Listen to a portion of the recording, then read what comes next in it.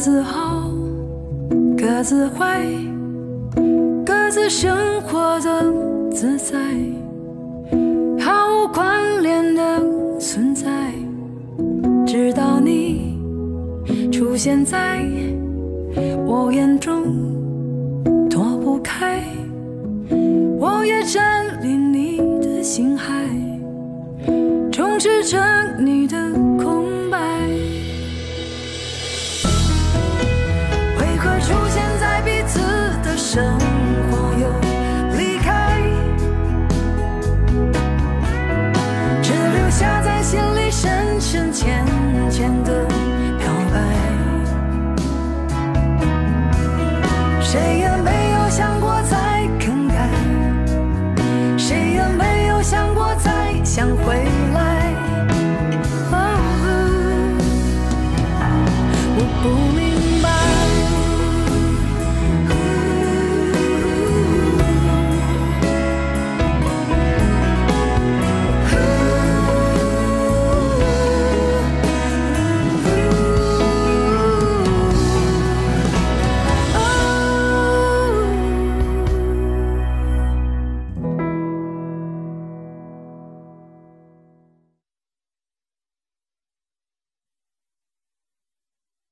哎，唐老脑袋，我告诉你说，你可学坏了啊！你要是这样，以后你这辈子所有事我还不管了。我，哎呀，行了吧你！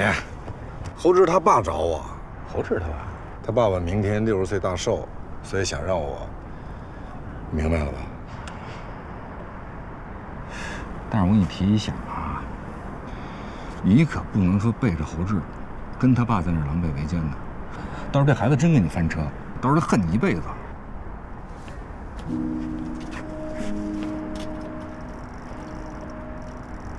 这孩子跟他爸什么仇什么恨啊？至于这样？这具体的吧，我也不知道。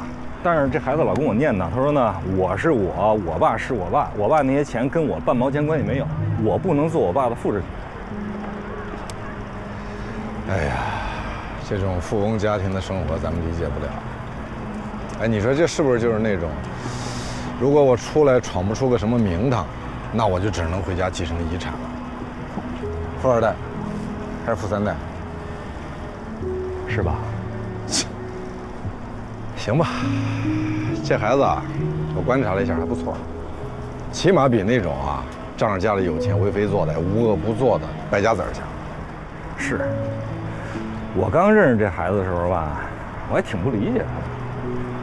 你说他们家条件那么好，是吧？有一那么好的爹，按理说这生活应该挺棒的，对吧？何必呢？这是。没想到这孩子过的吧，还真是比我任性啊！你说咱们这还都为五斗米折腰呢，人家呢，什么都不吝。说这人啊，是不是就应该趁着自己血还没凉啊，还有点理想的时候，去干点自己喜欢干的事儿，这才叫一种幸福啊！哎呀，行了行了，别瞎感慨了。这么着，咱俩现在开始比赛，看谁先到家。以前呢，反正你从来没赢过我，所以今天我让着你，你先走。哎，什么叫你让着我呀？每次你先到家，那都是因为我让着你，你知道吗？哎，唐大脑袋，你又玩赖是不是？我让你知道知道我轻举舒马赫的威风！哈哈。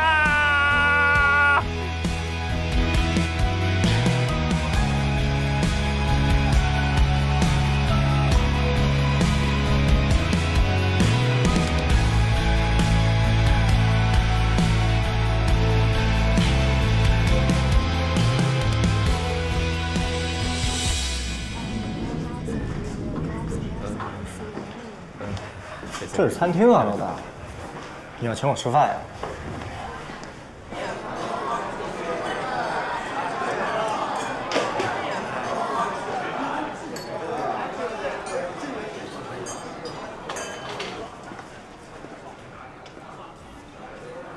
来，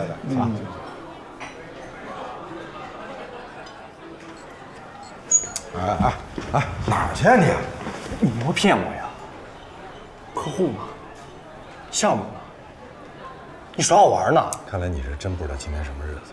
我管你什么日子呀！亏我拿你当大哥呀，唐晨，你就这么把我卖了，还编得有模有样的。以前我怎么没看出来，你演技这么好呢？合着你们干公关的都是骗子呀？能不能小点声？不能，我跟我爸的事儿，跟你有什么关系啊？要不你给他当儿子？我告诉你啊，这是最后一次，你以后再给我来这套，我真翻脸！你他妈跟谁翻脸？我他妈揍你信不信？小崽子，想走？走，滚蛋！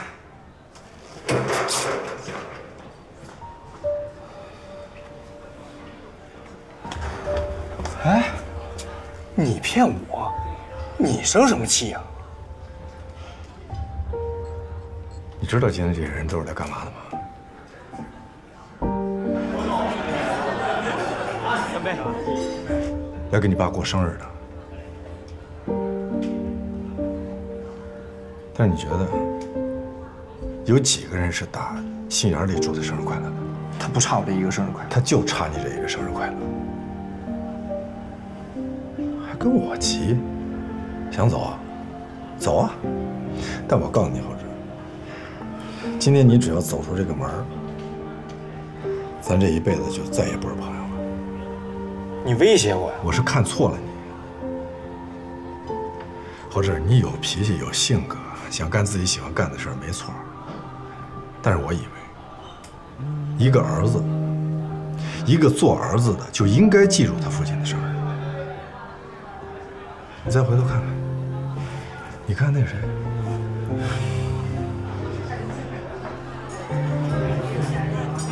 他是你爸，是你在这个世界上最亲近的人，你倒好，把他生日都忘了，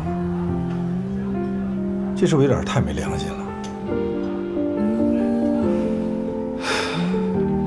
你可以走，我没你这样的兄弟，赶紧走，该干嘛干嘛去。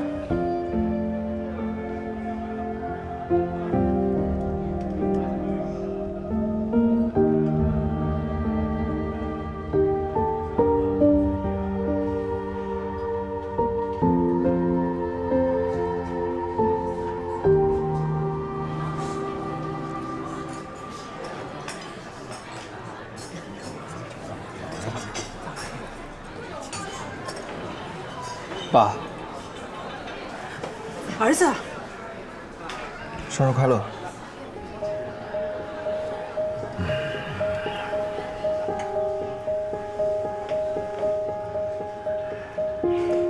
来，坐。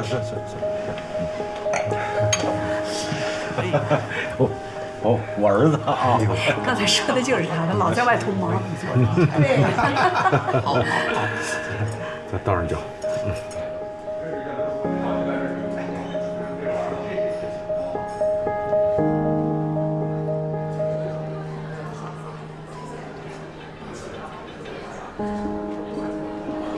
来，认识一下你刘叔啊，他叫刘叔，这是我儿子。谢谢，你好，阿姨你好。哎呦，小伙子长得真帅啊！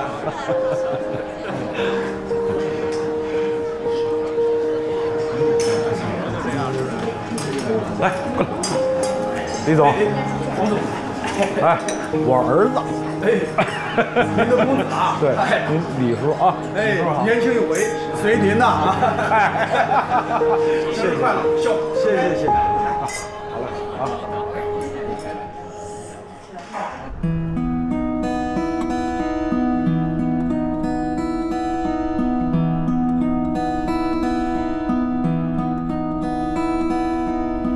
年少时，以为中年意味着有所成就、建功立业、平步青云，所想所欲应有尽有。年轻人来，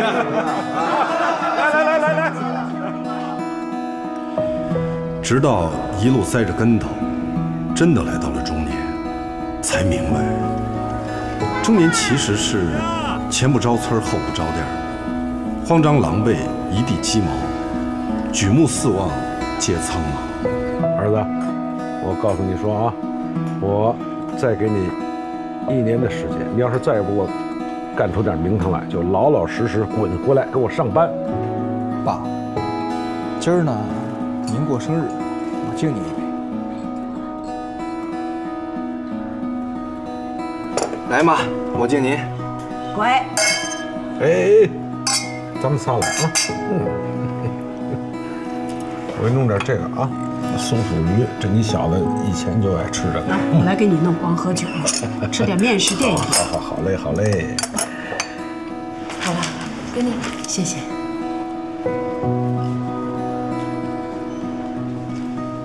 所幸还有家人，还有朋友，让我们常想一二，不思八九，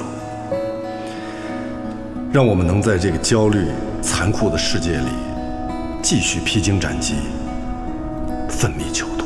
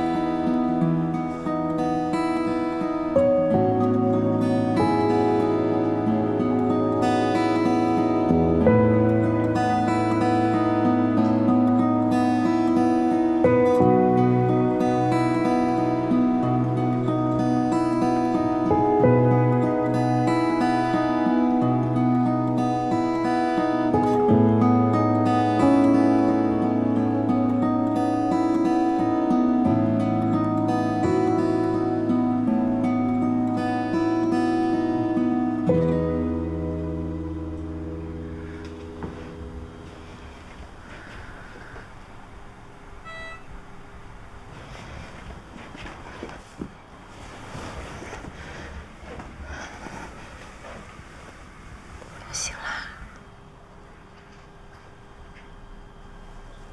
你还笑？鬼门关走了一圈。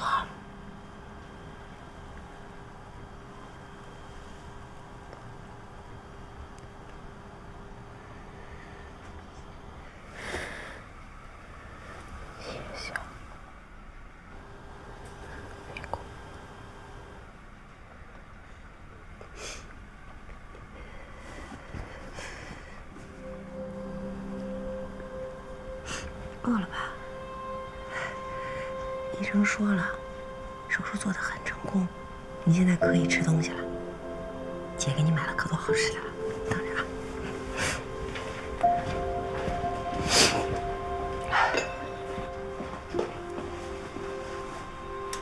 来，坐起来先喝点粥啊。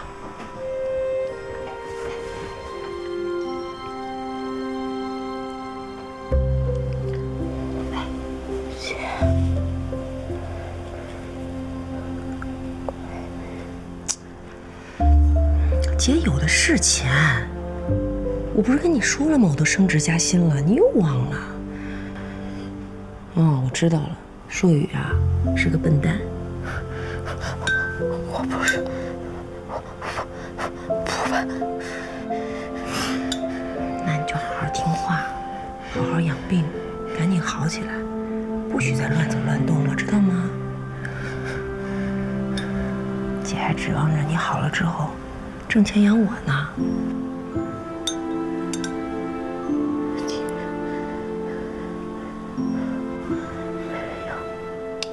你呸！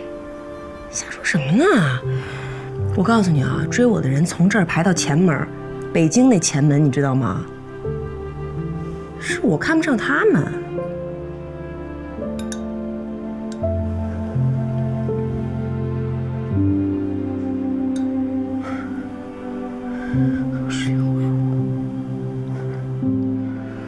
你别把自己看得那么重要，行吗？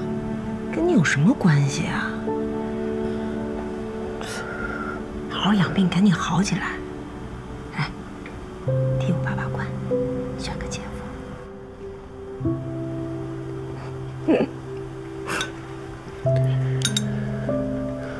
多吃点啊，多吃点好的快啊，真乖。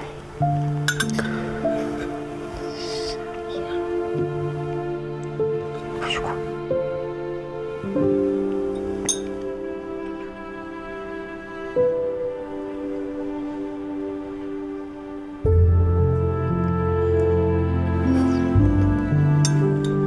好吃吧？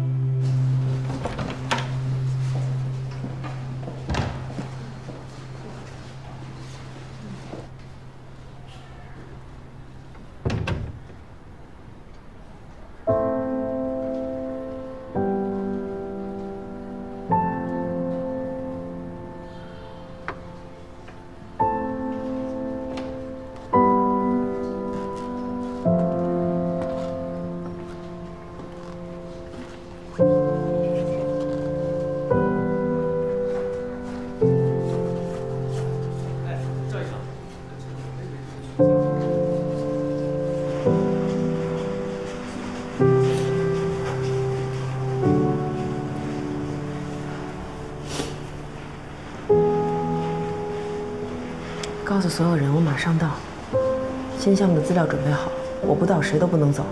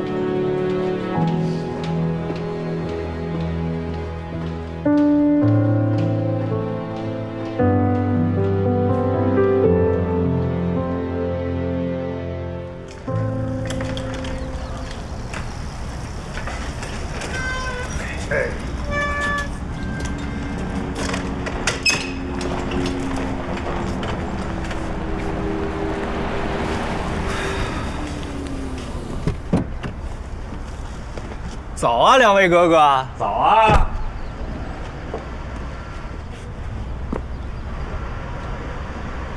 开工呢？得嘞。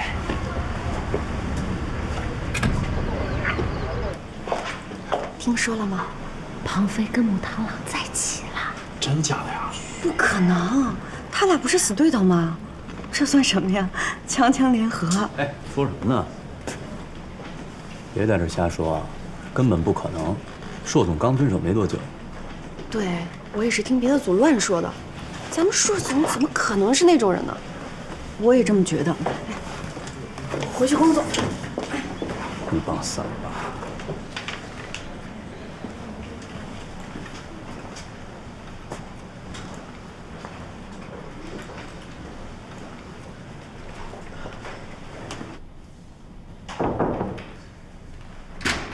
硕总。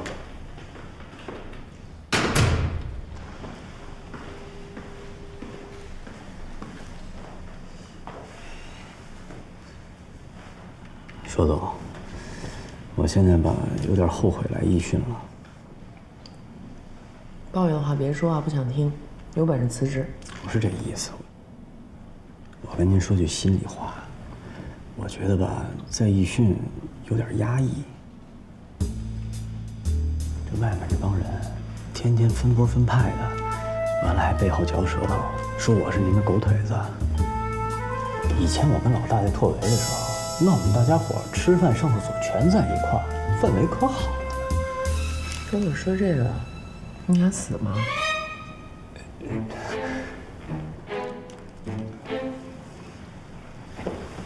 您看这人是群居动物，对吧？您老天天一个人吃饭，不寂寞？没工夫寂寞。你这么不合群儿，知不知道外面天天怎么说你啊？没兴趣知道。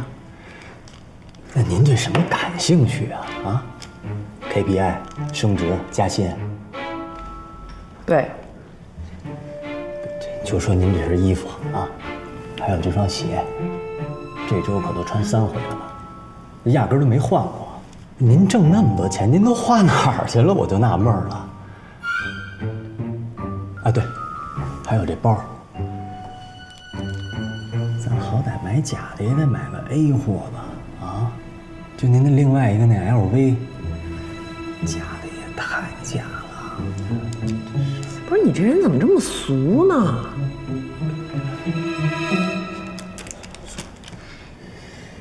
那我知道了。之前老大说你害的，很可能有什么难言之隐。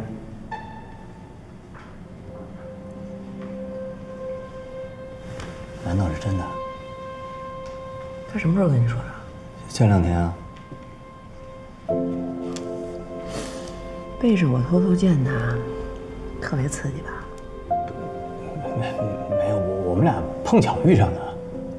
真的，硕总，我发誓。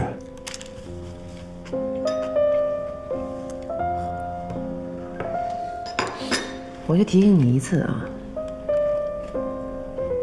唐晨现在不是你老大，我是你老大，以后不要犯这种文字的错误。还有，我没什么难言之隐，你们师徒2人少替我编故事。我唯一的难言之隐就是我要成功，我要有钱，懂了吗？懂了。还有，我胃口大，这么小，吃不饱。行，老大，下回给您买巨无霸。呀，得嘞，那我先走了。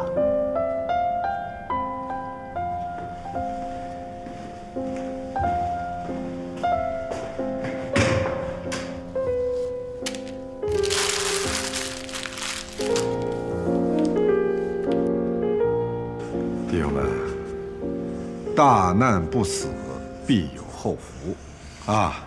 咱们经过这一劫，以后一定要好好干。除了多挣点钱，把之前的债还上，然后啊，咱努力搬到一个更牛的办公场所去。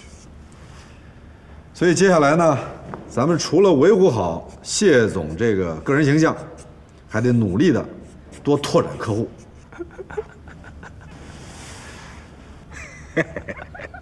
你笑什么？你这画画水平，托儿所画的都比你好。画挺好的，你不会聊天啊你？你告诉我，这是画的什么呀？你猜？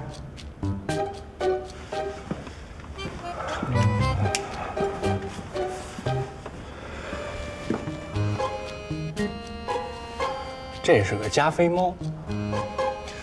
大老虎，你没看脑袋上写一王字儿啊？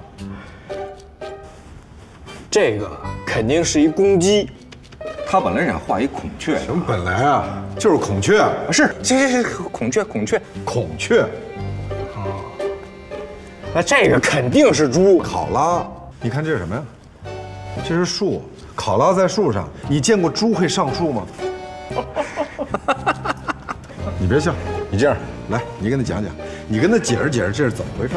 你说，好，这根据这个啊，不是什么 PP 测试 ，PDP 性格测试，不是 PP 性格，是这个 PDP 性格测试啊。这意思呢，他说是在一个公司里边啊，得有这5种角色啊，有这个大老虎，有考拉，有孔雀，猫头鹰，还有这个变色龙啊。然后你想象一下啊，就说这5种动物呢，它们都在一条小船上，诺亚方舟。什么啊？对，就这意思啊，那都不重要啊。你记住了，大老虎是唐晨，我是这考拉，你呢是这孔雀就行了啊。什么乱七八糟的？这感情咱们公司成一动物园了。你看你还是没听明白，说的是一个公司啊，必须得需要这5种角色啊。老虎决策者，考拉执行者，孔雀交际花，猫头鹰监督者，变色龙万金油，明白了吧？我凭什么是交际花啊？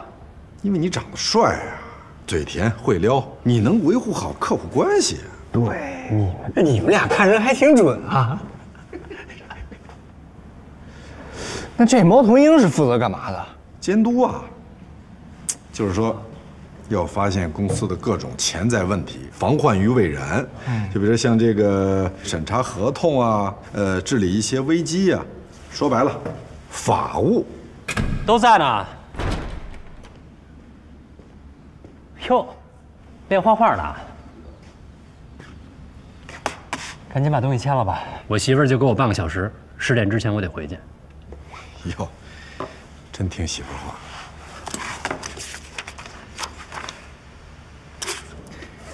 大哥，你挺有本事啊，人家公司还真能让你分期慢慢还。这不多亏了你给消息及时吗？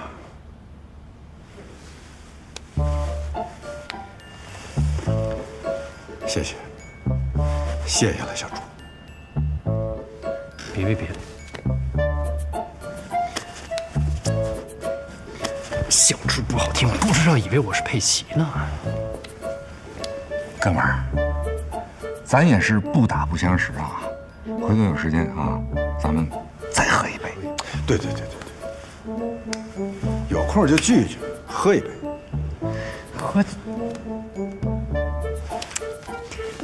喝酒就算了，以后估计是悬了。我先走了。朱大律师啊，原来看不起我们，现在后悔了吧？怎么着啊？一块混呗，老跟你媳妇手底下算怎么回事啊？能不能有点男人样？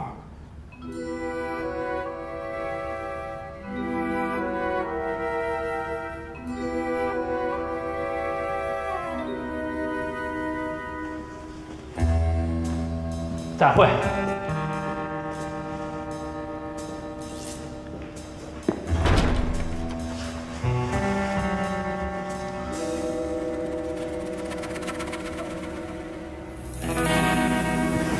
有个事儿啊，我这心里面惦记好长时间了啊。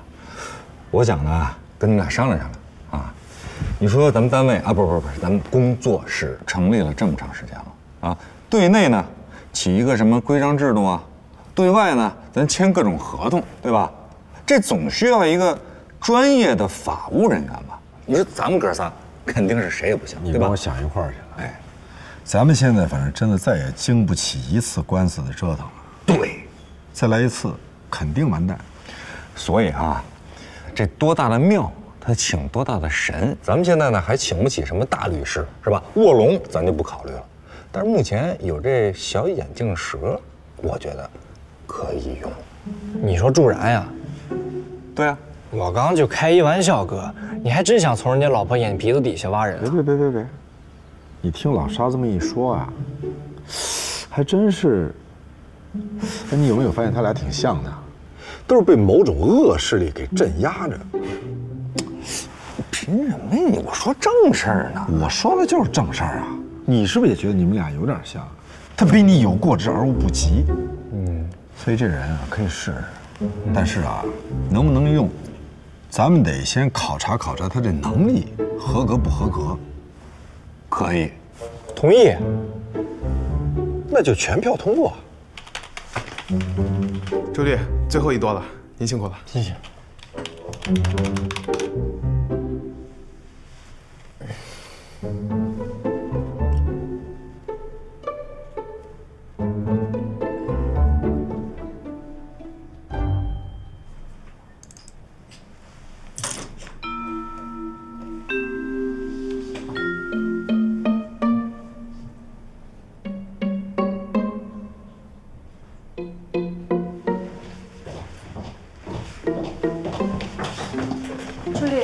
外面有人找您。啊，让他进来吧。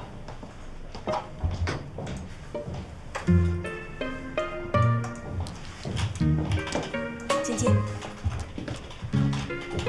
朱律，你怎么来了？不欢迎。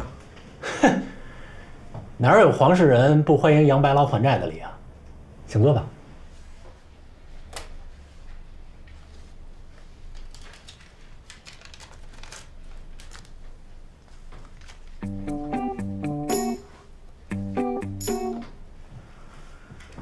大哥，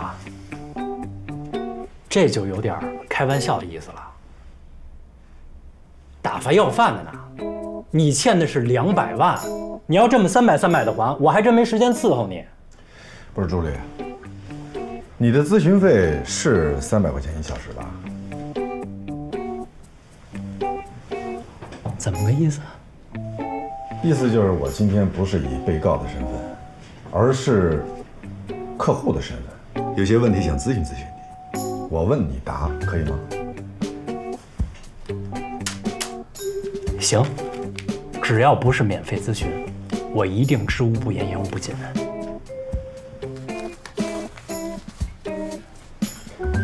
来，开始吧。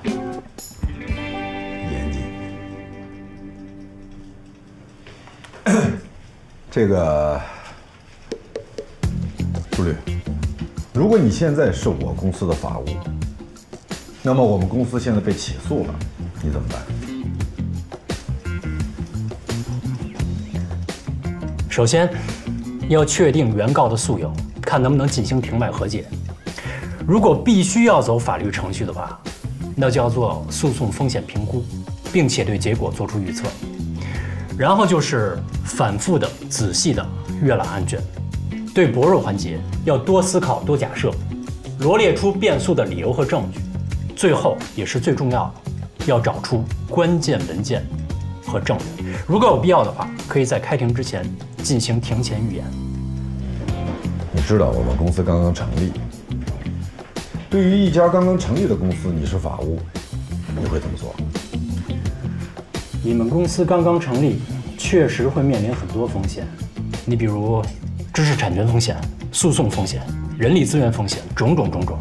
如果是我的话，我会在法律的弹性范围之内，尽自己最大能力，帮助业务部门实现商业目标，并且建立风险防火墙，对应对的策略进行及时调整。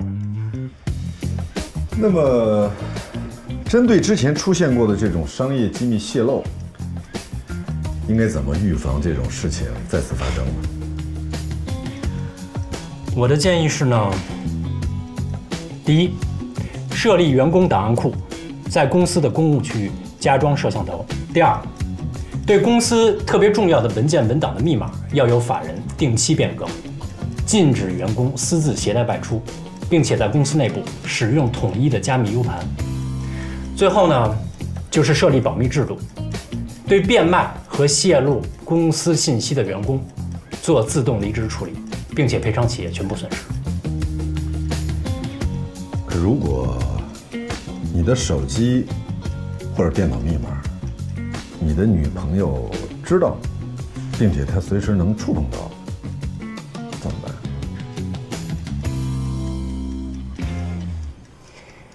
恕我直言，像我们这种好男人，手机从来不设密码，这属于私德范畴，跟我的业务无关。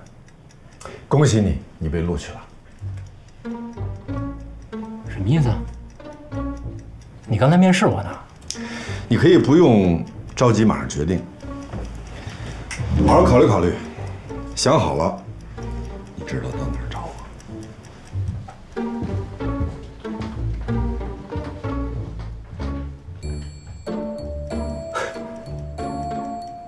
在我老婆眼皮子底下把人，哪儿够肥的呀？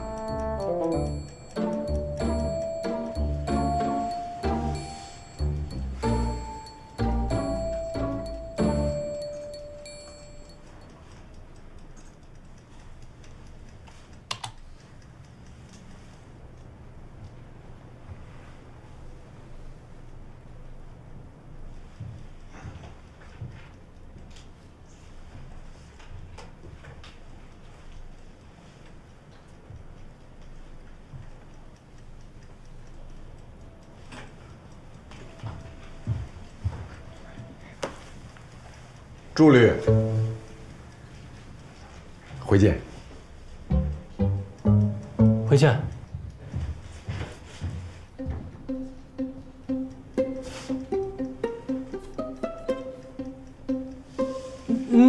刘秘书，进来一下。我这手机不是手机，我这电脑是不是中毒了？怎么老自己往外弹视频啊？需要找人维修吗？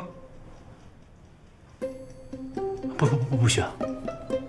等你啊。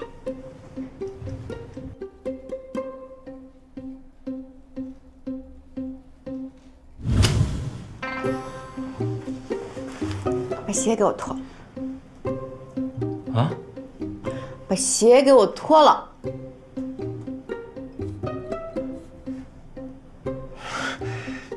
我怎么能把钱藏鞋里呢？多味儿啊！你看看没有？这样。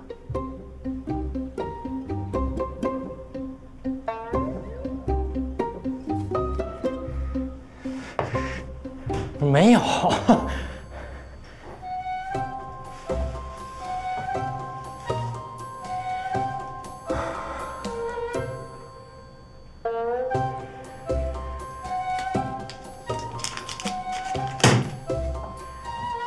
还有没有啊？啊，你不说我再找啊。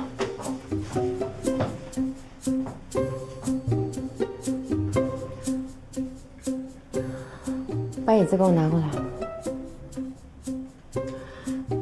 放这儿。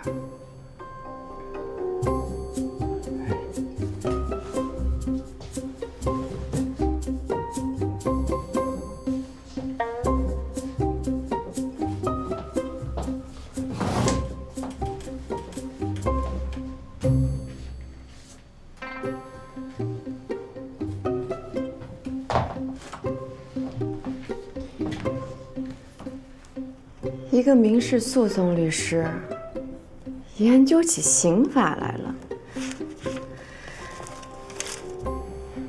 你可真是上进啊！老婆，我错了，真的没有了。可是老婆，你听我说，我藏私房钱，我罪该万死。但是你看看这些钱，我真的一分都没花呀。你没花不是因为你不想花，那是因为你不敢花。媳妇儿，你听我解释。我藏点私房钱，纯粹是为了给自己点安全感。你说我一个大男人在外边，我一掏兜里连1000块钱都没有，我抬不起头啊！你有哪儿需要花钱？衣食住行，你哪样不是跟我在一起？你的衣服从里到外，哪一件不是我给你精挑细选的？吃住更不用说了，咱们天天在一起，每个月的房子按揭贷款都是从我银行卡里扣的，连油卡都是我提前给你充满了。这些钱，你要怎么花？不是，这都几点了？人家都下班了，怎么他还不出来啊？我上去给他薅起来去。哎，咱们这是守株待兔，是不是？请人家吃饭，这态度得好点。不是，这态度还不够好。咱们3位爷在这等他多长时间了？那多大谱啊！要不是咱们没钱，能找他这样的？有点耐心，咱们现在招人，不就是讲究个性价比吗？我告诉你，我看中他，也就是因为他资历不深，在自己这事务所干的又不开心，才下手的。哎，老唐，是不是我在你这儿也属于那个在报社干的不开心，资历不深，性价比比较高的那种？对啊。那德行，小心眼不小心眼啊！咱们仨，咱们这工作室，就属你岁数最大，别的咱们不论。单说这资历，您这资历是桃花潭水深千尺，谁跟你比谁得死。嘿，唐大脑袋，我要死，我跟你一块儿，我来了，各位。哟，这又让媳妇给训了吗？我跟你说，真的感谢他媳妇，要不咱们没这机会。好好劝劝。朱律师，哎，要干嘛呀？一块儿吃个饭吧。我们都打听过了，你们家黄老板今天有应酬，你就一人了。我今天有点不舒服，先不去。不舒服更得舒舒心，对吧？要不然容易憋出病来。你看这上次咱喝酒喝挺好，咱再找地儿喝点。又喝酒？上次喝完酒这……不行，我不喝了。哎，柱哥，你看着我眼睛，你知道我以前什么江湖称号吗？什么呀？酒吧小王子，夜场金腰带。什么意思？我听不懂。哎呀，我知道，这2天嫂子肯定又给你气受了。但是呢，只要你相信我，跟哥们儿走一趟，哥们儿保证还你一个春天。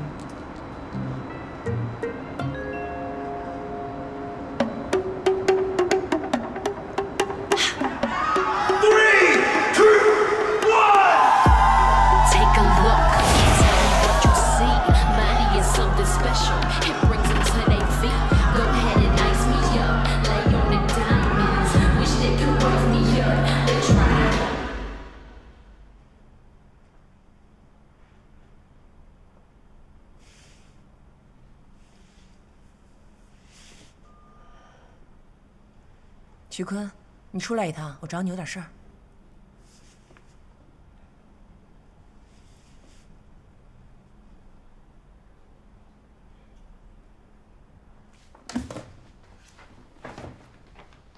来，1、2、3，开心了 ！OK。哎呀，看看怎么样？还行。哎，这照片要是发给你老婆，你觉得她会怎么样？不是你说什么？不是大哥，你别闹啊！不带你们这样的，怎么还威胁我呀？你别紧张，我跟你开个玩笑。我马上把给它删了。看。哦，对。这不是今天看你难得的高兴吗？是不是？还行吧。那你知道你为什么这么高兴吗？为什么呀？因为自由。不是，我怎么觉得你下一句又要拉我入伙呢？不用拉，这不明摆着吗？跟着我们干，错不了，没坏处。拉倒吧，就你们那破地儿。你说的没错，我们那地儿条件是差点，但是有3点，你们那事务所一辈子都比不上。3点？你只要能说出1点来，我就把这杯干了。